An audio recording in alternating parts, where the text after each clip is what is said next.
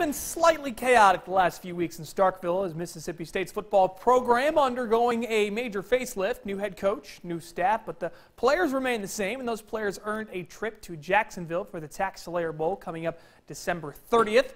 And today, the first practice for that TaxSlayer Bowl kicked off for the Bulldogs as Mississippi State back to work as you see Kylan Hill taking a carry there. Interim head coach Greg Knox took MSU through what was a normal practice under the coaching staff that remained. Joe Moorhead and the new staff out on the road recruiting. The former staff stayed locked in on getting this year's Bulldog team to finish on a high note in 2017. They'll have to do it with a talented Louisville team led by Heisman Trophy winner Lamar Jackson. For MSU, they were just glad to be back out on the field where they belong. It went great. I thought they came out with a lot of juice, a lot of energy. They came to work today. You know, we were back in our element. We were back on the field. You know, for a week now they've been in finals.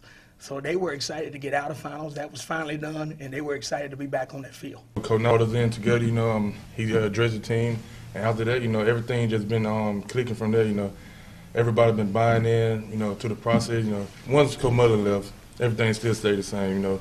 What we have here, like I told my guys, especially defensive line, what we have here with this program, you know, the bond we have, it won't be broken because of one guy. So, you know, we're just going to keep the thing moving. You know, we focus on winning this bowl game. As you saw us today when we was out there practicing, you know, everybody, they were pretty hyped up. It's been a little while since we've been back on the field, but everybody excited, and we're looking forward to the future.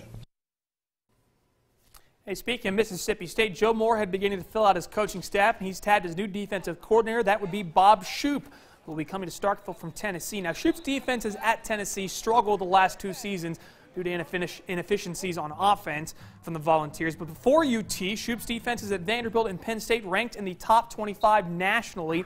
He's expected to run a 4-3 look. That would be a change from 3-4 under former defensive coordinator Todd Grantham.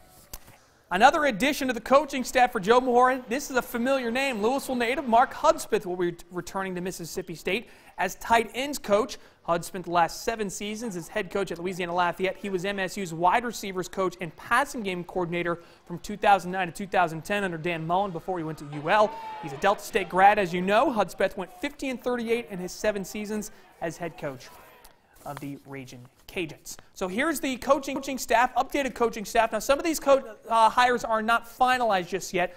Shoop and Hudspeth not finalized yet and not official yet. Another one not official, Coffeyville native and former Ole Miss Rebel Marcus Johnson is expected to be named the offensive line coach under Joe Moorhead's new staff. So we'll keep an eye on that for you, but this is so far what it looks like for the coaching staff at Mississippi State.